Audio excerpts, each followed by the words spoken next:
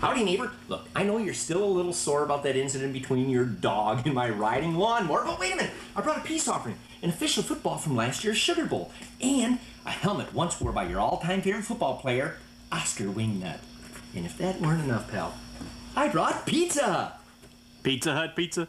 Well, no, but pizza's pizza, right? The next time you bring the pizza, make it Pizza Hut Pizza on May Street in Winder. Hey.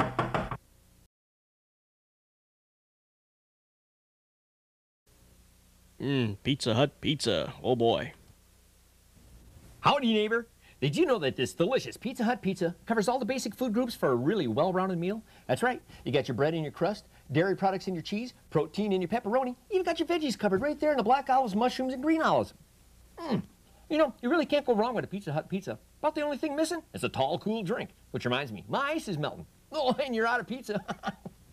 Pizza Hut on West May Street in Winder at Winder Square Shopping Center.